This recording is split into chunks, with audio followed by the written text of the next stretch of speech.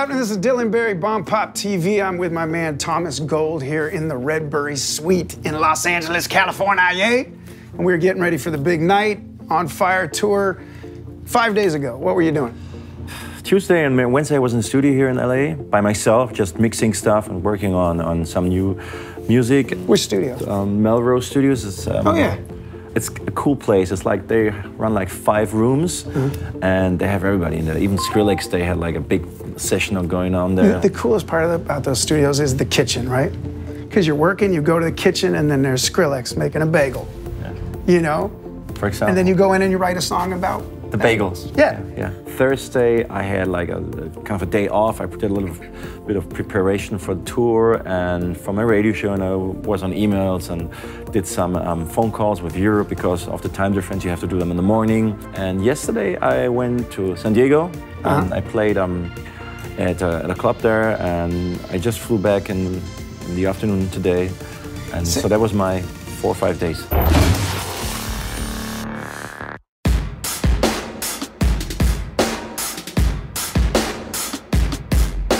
Tonight at Create Club, this is your single release party. Is that what this is? It's part of my single release tour. The On Fire tour. On Fire tour, which has been going on since beginning of March, and it's going all through April, and I have like 9 more shows to go. I love Create. I love the LA crowd here, and it's my 4th or 5th time playing at Create, and I'm really pumped for that. And I have special guests. I have Ricky and Miela performing our track live on stage. Who are on your single, right? On Fire. Exactly. Fantastic. And then I have Helena Legend playing with me as a special guest. And yeah, we have a pretty good setup, and I'm excited. You're evolving your sound with this next record. Let's touch on that briefly. This is a new kind of record for you. It's actually the first time I did a real radio version of a track. I mean, real radio. It's not a club radio edit or something like that. We did it from scratch, and we have a real cello playing there. We have real acoustic guitars, and the drum set is totally different from the club mix. It was an exciting experience for me, but that track was the right thing because Ricky and Miela, they are coming from that kind of area. They are like used to do live performances with instruments and stuff. So, and I was like, hey, let's try something out. And even though it's on Revealed, the label, which is not known for that kind of sound, and they were like into that idea, and they said, hey, yeah, let's do that.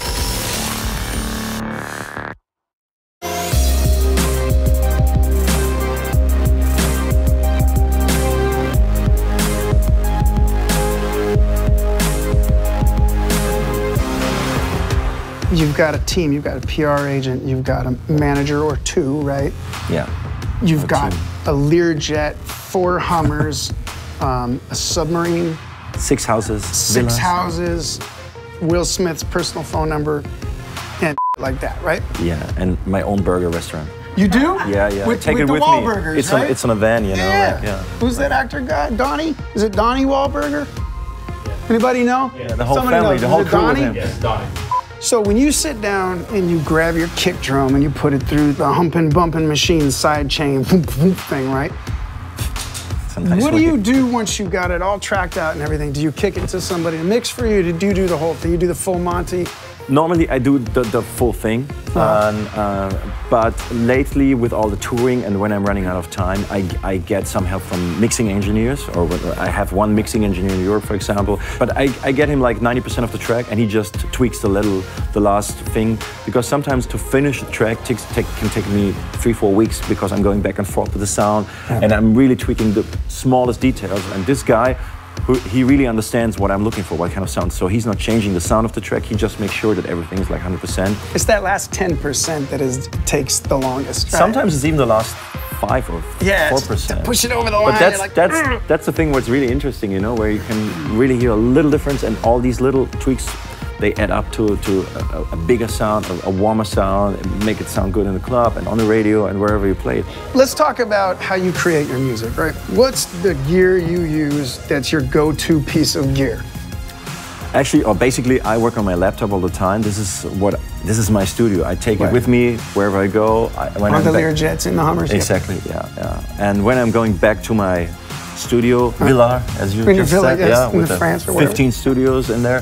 I just plug it in and plug my laptop in, and I have all my outboard gear there, and I can use that. And I work on Logic X. Okay. and I use like a ton of plugins. I use basically everything you can get. I'm a geek, you know, like when it comes to the technical stuff. I always try out new things, and I'm a collector when it comes to contact library. Yeah, that's my basic setup. I have a ton of plugins and soft synths.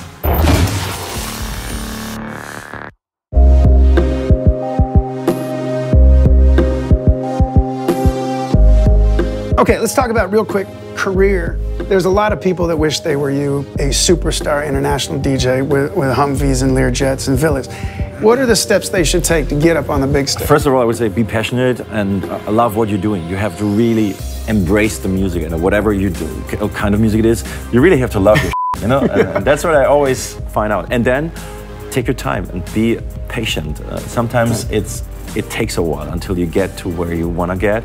And I had to go through that process, and I've been learning a lot of things, and it took a while. And you have to be aware of the fact that you have to be like working 24/7. You have to have a plan, a roadmap, and work your ass off. At least you have to put all the energy into that, and the more you put into that, the closer you get to realizing your dream or whatever. I mean, it's possible, but sometimes it's hard work. It's not just going on stage and flying around in the world and see all these places.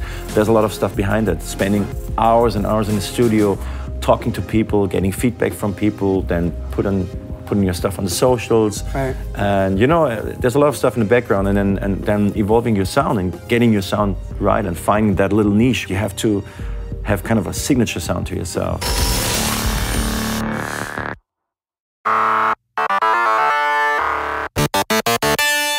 What social media should we send people to? Just thomasgold.com? Yeah, I'm on Instagram. It's Thomas Gold, and then I'm on Facebook. It's DJ Thomas Gold. I'm on Snapchat. I use Twitter. So I'm all over the place. I have my website, thomas-gold.com. Come by, say hello. Now you're on the Bomb Pop, man. I appreciate it. Hey, thank you, bro. Thank you very much. I appreciate it, man. Good insights. BompopTV, Dylan Berry signing off. About to go to the show. A lot of people say, you know, how did you make it? How did you break in? Right. We went on MySpace. Then we put stuff on YouTube, so we would do skits, funny stuff. First thing I said, what's the scariest thing? Boom, stand-up comedy.